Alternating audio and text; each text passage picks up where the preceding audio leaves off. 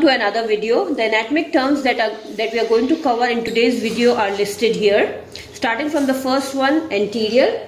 The terms anterior and posterior refer to the front and the back of the body respectively. So this is the anterior surface of the body and this is the posterior surface of the body or the back of the body.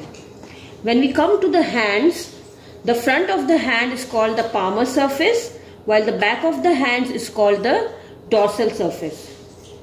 For the feet, the top surface of the feet which we can see is the dorsal surface while the bottom of the feet which touches the ground while walking is the plantar surface. Coming to the terms proximal and distal, the terms proximal and distal are relative to the origin of the limb. So if this is the origin of the limb, the arm is the most proximal. The word proximal comes from the word proximity which means close, and distal comes from the word distant which means far away. So the arm is proximal to the forearm while the hand is distal to the forearm and is the distal most structure.